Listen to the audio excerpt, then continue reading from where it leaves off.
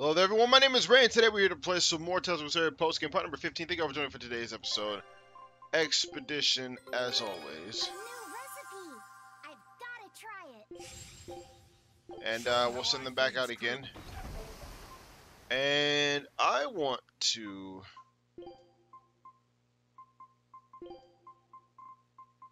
Where is...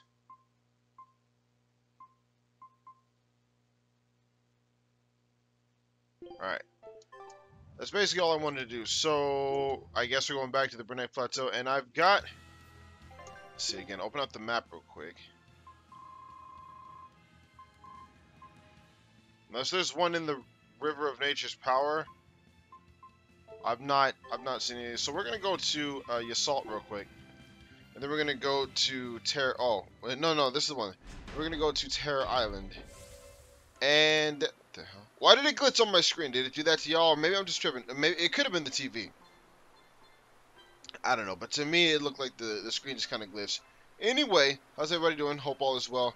Gonna head to Terror Island this episode, and I know in our main playthrough we already went there, but I did still want to get it out of the way. There's an exclamation point down there, so I guess I'll do that too, just to get it over with. Is this...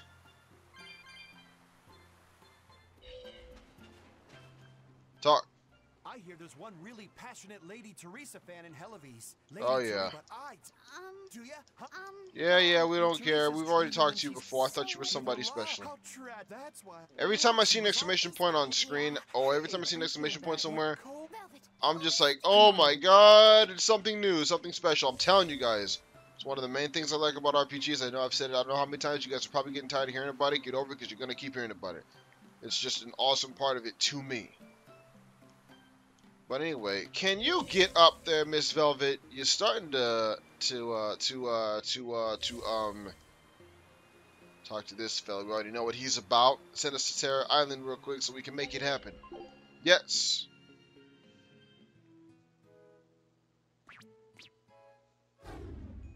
What the hell?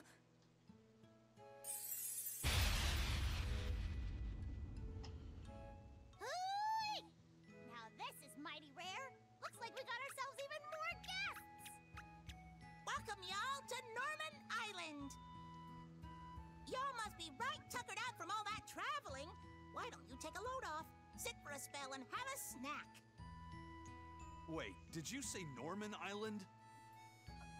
You heard right. This island is homeland for all us Norman. It's good to be back. I haven't been here for at least 1,500 years. Aw, it's you, Grimoire. How you been? It's good to see you. And you. If you guys knew what this place was all along, why didn't you say something sooner? Well, Eisen just sounded so cool talking about venturing into the unknown and all that, so I didn't want to burst his bubble. Sometimes it's good to let someone dream, no matter how far-fetched said dream might actually be.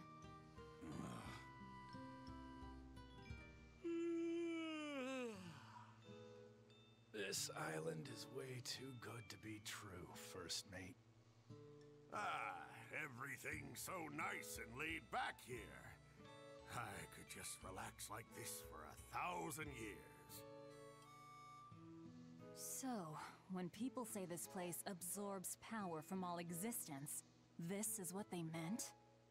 Well, they're not wrong, I guess. So, what should we do? Do you really think it's okay to mark this island on the map? Let's not. I got a feeling this might be one of those places that's best kept a secret. Yeah, you're probably right. Well, so much for Terror Island, I guess. How are you supposed to mark this place on a map when it's always moving around? This is the thing, is Isle of Terror. If this place actually is moving around, then this is Terror Island. But if it doesn't move, then Terror Island should be out there somewhere. I really wish that we could find the actual Terror Island. Now, I know this is probably what they're talking about, but they keep saying, oh! There's the thing I hadn't gone. whatever. Because I was trying to wonder why the hell the Geo trees didn't all show up. Or how come I didn't get an award for getting them all, but I guess I didn't get them all. What the hell?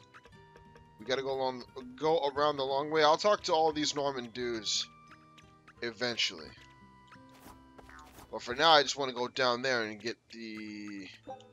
Is there an herb on this island? I think there is. I get the feeling that there is. Doesn't matter.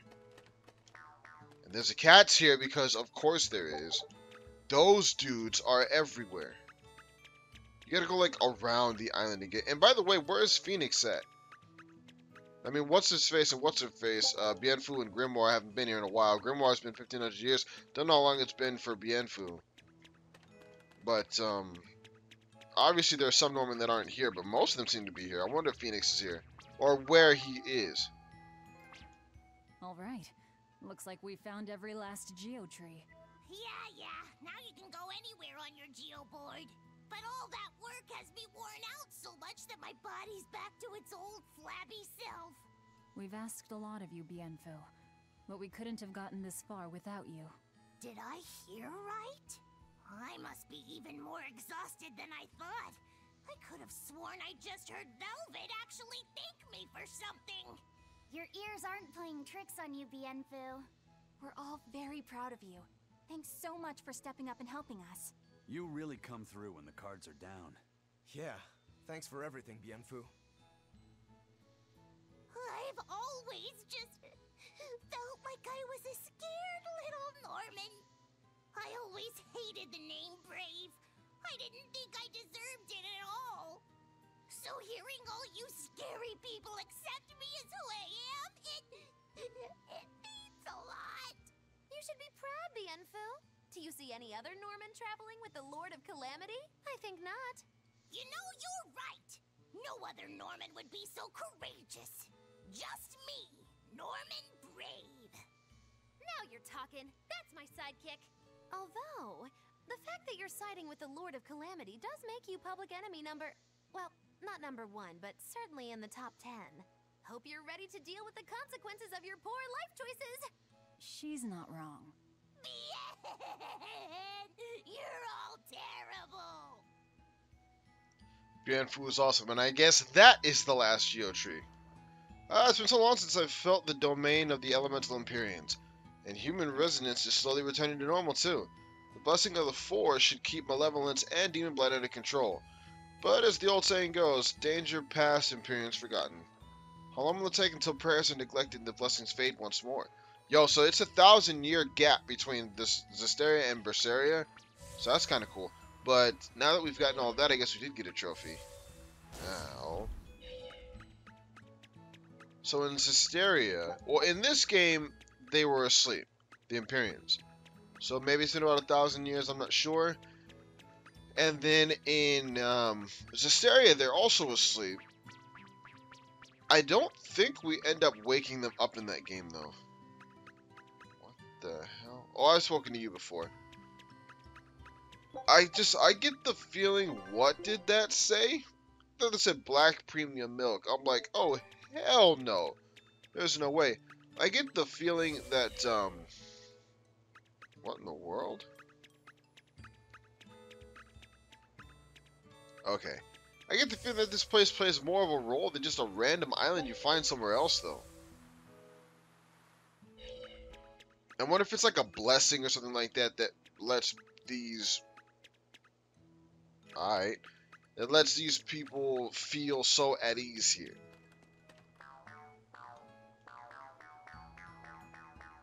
Alright, is it just something that the Normans do when they're massed up like this? Is it one Norman in particular because they all have different effects? Or is it just the island? I don't know, because the Norman don't really seem too affected by it. Some of them are chilling and hanging out, but a lot of them are actually doing stuff. I don't know. Everyone just feels like they ain't gotta do nothing. Wow! I ain't seen people in forever. Not since Artorias and his bunch. You've met Artorias before? Met him? Boy, I tell you what, I've done way more than that. Once, we all went adventuring with Artorias and the king himself. If you can believe it. We traveled the world, purifying malevolence and spreading the blessings of Malakim. Wait, the king? Yes, ma'am. the one and only King Claudin, who ended the era of darkness. The Hero King? How could someone from the distant past be traveling with Artorias? Between you and me, little lady, he used an oath to live about another 300 years. Heck, he was even the former head of the Exorcists. King Claudin was the head of the Exorcists? He held that post for a real long time, but then he met Artorias, who was an orphan. The king couldn't have been happier. He found an earnest pupil, a perfect candidate for his successor. But then, things took a mighty sad turn for the worse. What happened? All the other Norman who traveled with us are on their way to the place where Claudin died. The place known as Loringen. If you want to know more, you ought to ask them. It's hard to believe that King Claudin, the former head of the Exorcists, and Artorias' teacher were all the same person. It's not so unbelievable. Melchior was using the same oath. I'd even go a step further and say that Melchior was imitating Claudin to get in his inner circle. Hold on. You didn't happen to know Claudin, did you? Afraid not. I never met the man in person. But I knew he had enough quirks to really get the old geezer's goat sometimes. I mean, he gave up wealth and power to protect the world as an exorcist. The man lived for his work in the same way that a fish lives to swim in the sea. And Artorias is the one who took his place. For now, let's just focus on getting to Loringen. Listen, Velvet. If nothing else, I think you should find the truth for your own sake. Yeah, I guess you're right. Alright, so that didn't happen the first time we were here, so I'll go check that out. I ran into Zavid a little bit ago. He had a kid Moloch along with him. He said he saved the kid from a demon. Zavid has a soft spot for children. That's what I heard. It was freezing cold that night, but he gave his coat to the kid to wear. You should have seen it. He was naked from the waist up. But as cold a night as it was, Zavid had this big smile plastered on his face. He laughed and said, "I don't mind the cold. Besides, what's a little cold wind to Zavid the whirlwind?" So I guess that's what explains why he's dressed like he is in Zesteria, because in Zesteria he doesn't have a shirt. So maybe he gave his shirt to that kid and just never got a replacement. That's the only thing I can think of. Plus, it does kind of fit his personality, and the fact that he's been changing so much throughout the history. But still, talking about Zavid, it is a little weird how Zavid went from... You know, I just don't get it. How could a guy like Ifrit be friends with someone so hell-bent on senseless killing? Sometimes, to kill someone is to save them. Who the hell is going to be saved by being killed? There's not one damn person in the whole world! To being the person who is...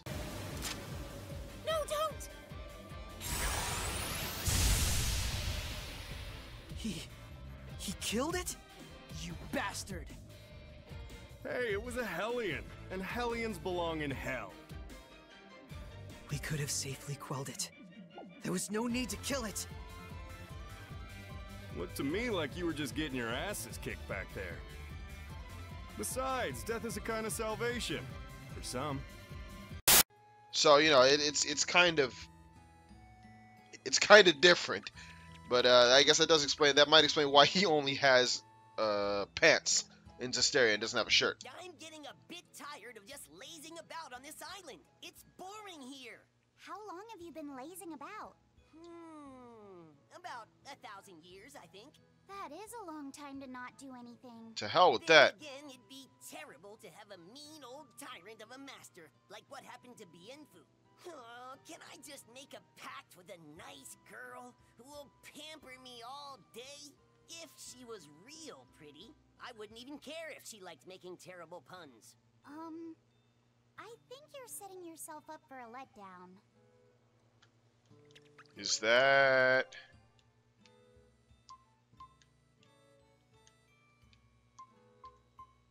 What the hell? Well, there's one more. Inside this tent here. Get this place figured out and then we'll head on out to the next thingamajigger. That's so weird sounding. Alright, I don't understand. When we come up here, Can I climb on top of that?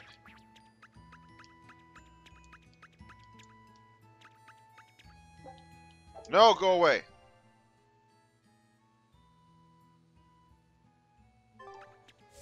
How the hell? There's gotta be a way up there, damn it.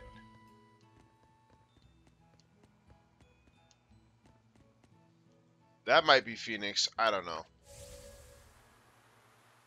There's gotta be a way up there. It's gonna bother the hell out of me. I don't really have time to mess with it right now, but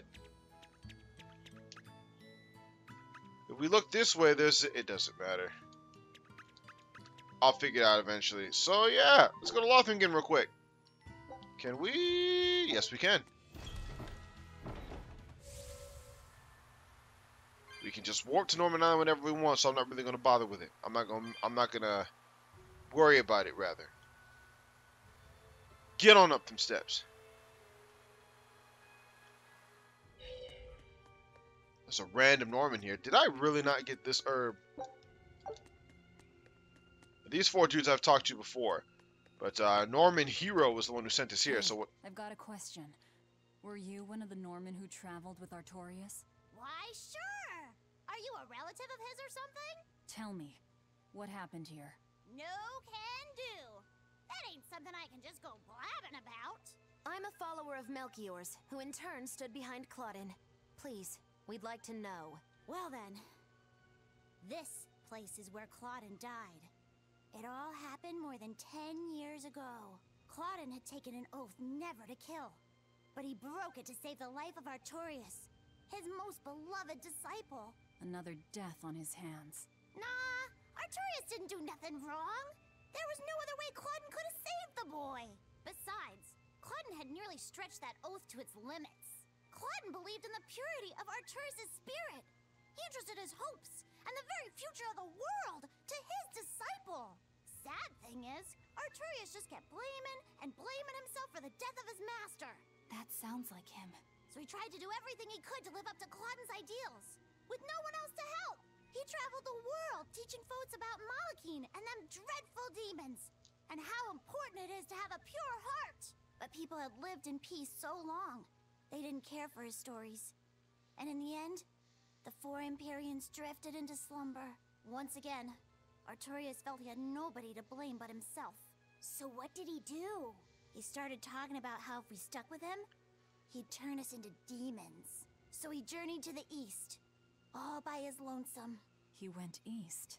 Say! How is Artorias doing these days? What's he been up to? Thanks for sharing your story. I know it must not be the easiest thing to talk about. Midgand has become a dangerous place. You should go back to Norman Island before you turn into a demon.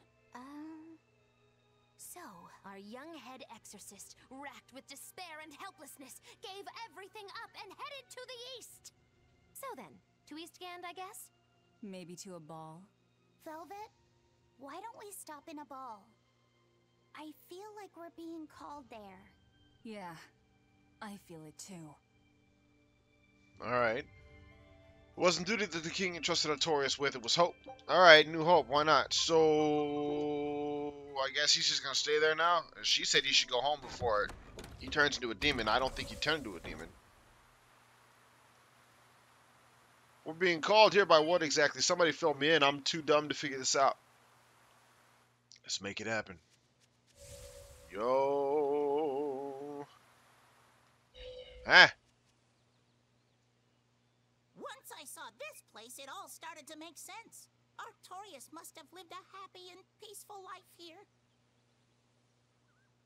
Who are you? Who, me? I'm a Norman who traveled the continent with Artorias years ago. He's been on my mind quite a lot lately. So I followed a rumor that led me here. That Princessia. Were you the one who put it out? Nope, wasn't me. It was already here when I arrived. Do you know the deeper symbolic meaning behind the Princessia flower? It can mean an irreplaceable treasure, or that you wish them well for years to come. Then the one who planted it was... Yep, that's right. The person lying in this grave saved the life of a certain someone who had been worn down and broken by his mission. Thank you. The poor fellow. He was always so serious. So deadly, deadly serious. And he was practically always being strangled by his own conscience.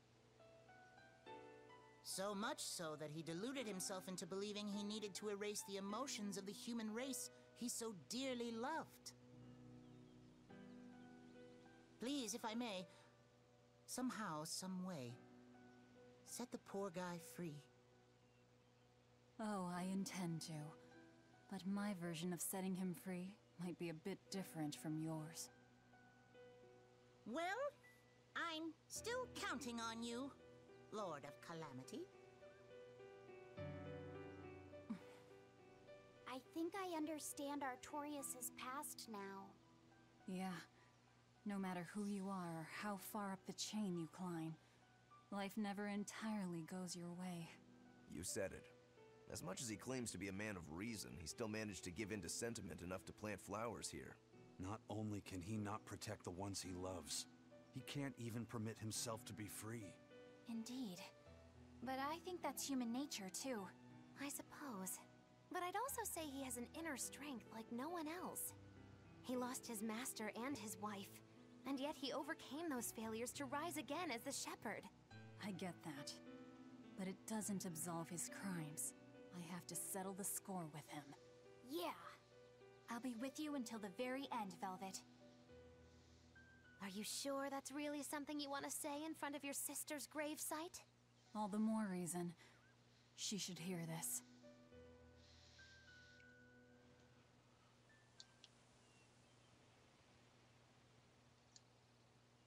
Ooh, Norman Eternity.